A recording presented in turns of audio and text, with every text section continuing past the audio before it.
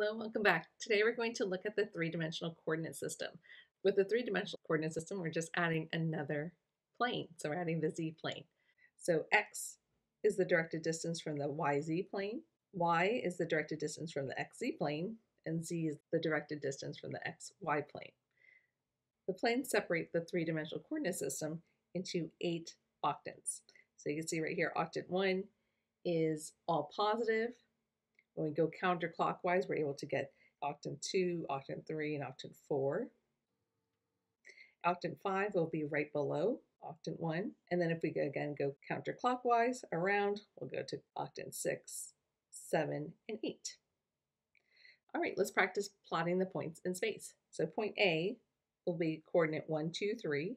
So that's going to have an x value of 1, 2 units on the y-axis, and 3 units on the z-axis. And it'll be about here. For B, we'll have -1 on the x, 2 on the y, and -3 on the z. So it'll be about here. For coordinate C, it'll be -1 for the x, -2 for the y, and -3 for the z. So about here. Just like on a two-dimensional plane, we can find the distance and midpoint. We can do that as well with the three-coordinate system.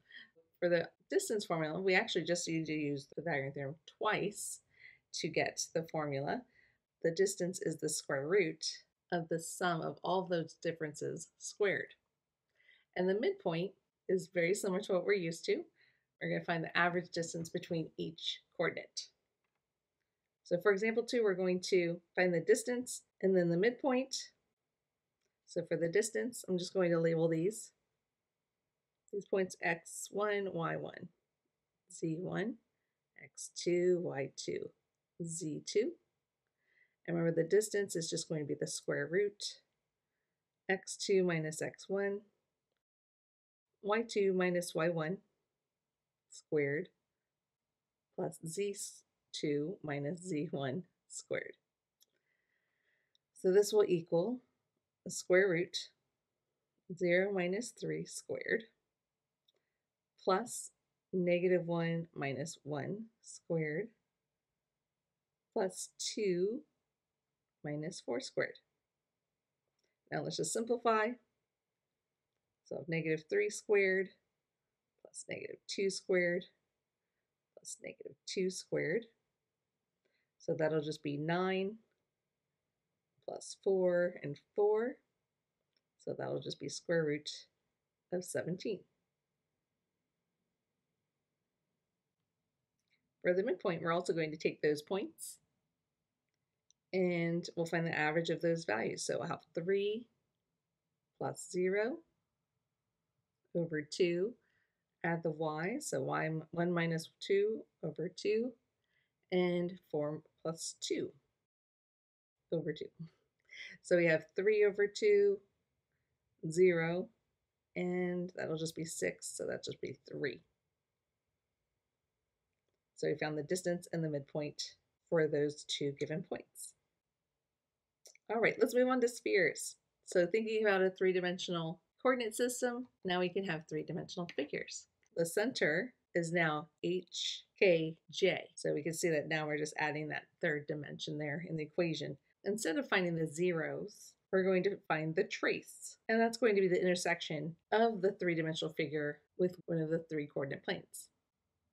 All right, here we're going to find the center and the radius of the circle. And you can see that we're going to have to complete the square. Let's group all the terms together. So x squared plus 4x, y squared minus 2y,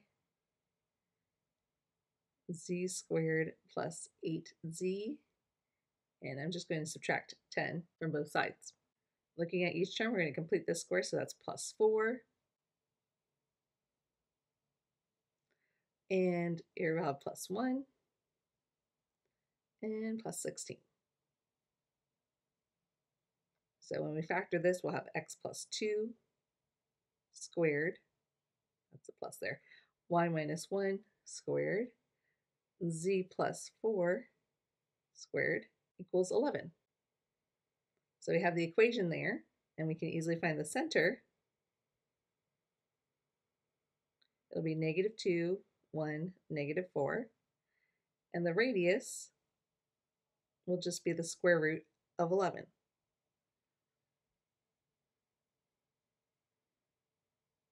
All right, now let's think about the trace. We're going to find the x, y trace given this equation. So that means that we're going to plug in 0 for z.